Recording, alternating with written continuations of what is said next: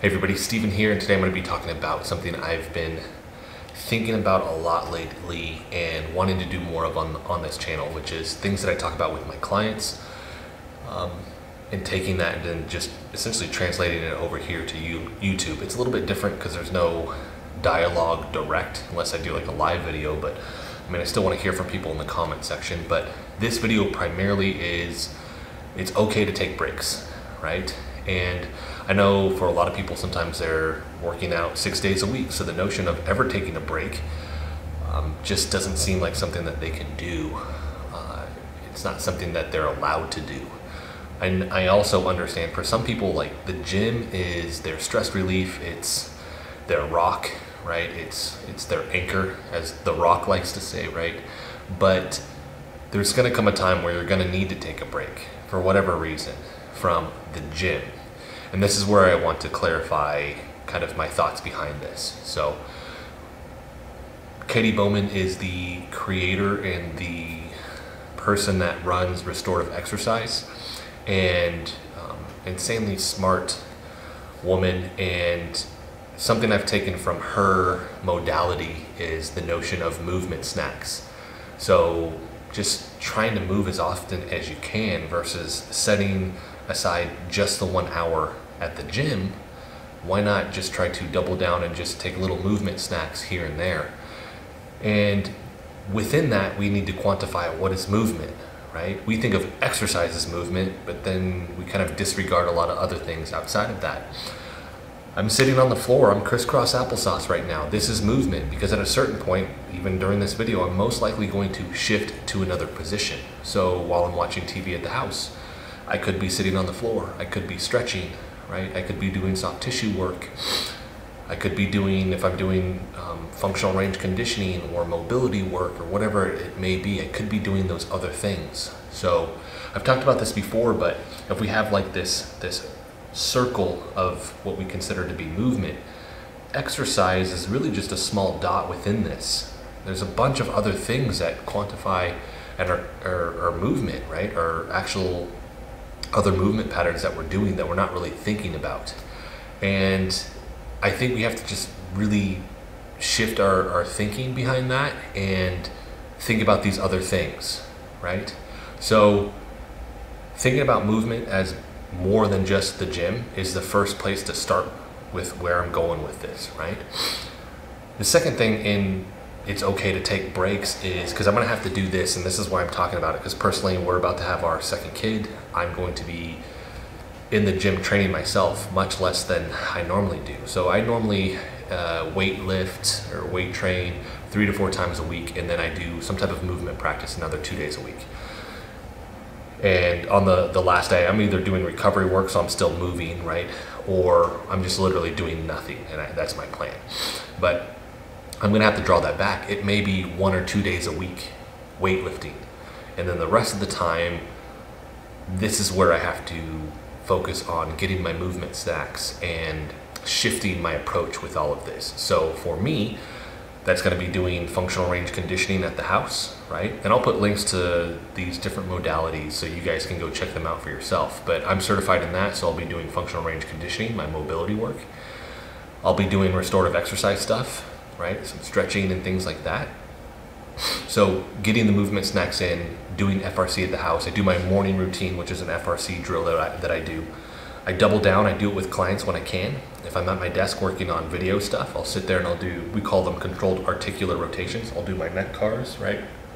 I'll do all these little things. And this on your part, if you don't know what these things are, like I said, I'm gonna put links for it. You can go and actually start rummaging through this information and figuring out what's going to work best for you. My approach may not work for you, right? In terms of I'm going to do restorative exercise and FRC and all these other things. It can be anything. Maybe I'm going to go do just practice Tai Chi in my house, or I'm going to practice my martial arts drills, or whatever it may be. I'm going to go do jujitsu instead of go to the gym. I'm going to go for a walk instead of go to the gym, right? I'm going to go jog around my neighborhood. Anything like that where I can get 10 minutes here, 5 minutes there, whatever it may be. Just simply just stretching, right? So I'll be doing the FRC. And then the other thing that I like to think about is something from Rafe Kelly with Evolve Move Play, which is getting back to just play. playing with my son, right? Wrestling around, that's movement, right? Playing tag, whatever it may be, right? Playing with my daughter that's about to be born. So rolling around on the floor with her, right? Playing games.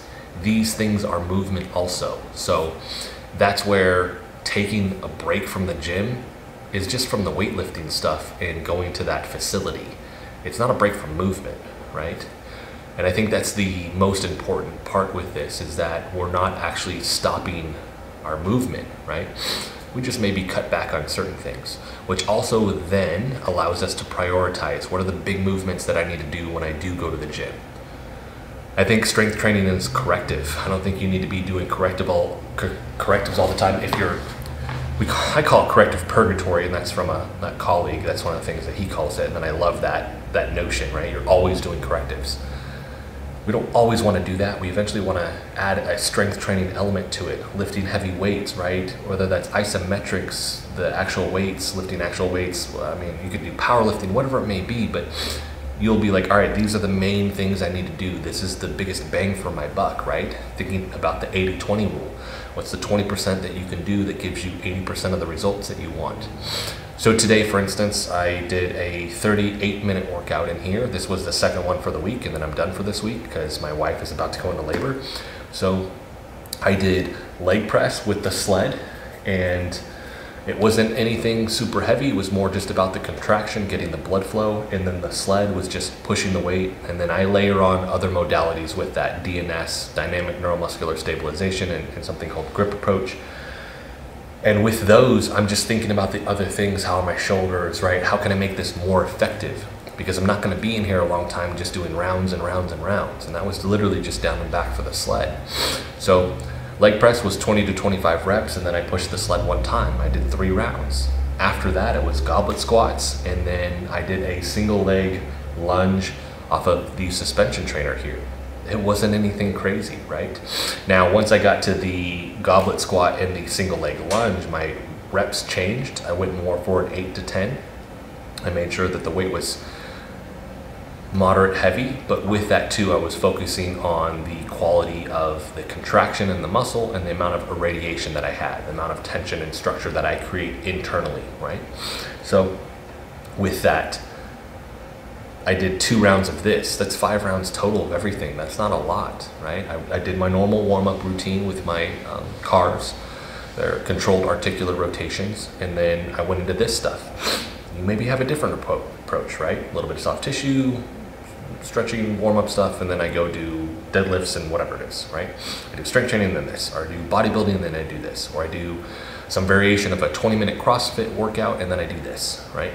You'll understand that these are the things that you need to do, and for right now, maybe we actually have to dismiss other things. Maybe I don't need to do as many bicep curls or isolating movements, right? I think you need to focus on the things that are going to serve you the most. I always think back to Dewey Nelson, who did my FRC certification. Is like, if I tell you what you need to do without knowing you, right? That's answering the question before I've even heard what the question actually is, right? I'm giving the answer before I know what the question is. So with this, what do you do the most? What are the movements that are going to serve you the most, right? Focusing on those, because you're only going to go 1 to 2 times a week, and then the rest of the time, movement snacks here and there, right? There's so many times that people are sitting around watching TV and they're like, oh, no, I just need to relax. Well, why not hop on the ground and stretch a little bit too, right? Why not do a little bit of soft tissue, right?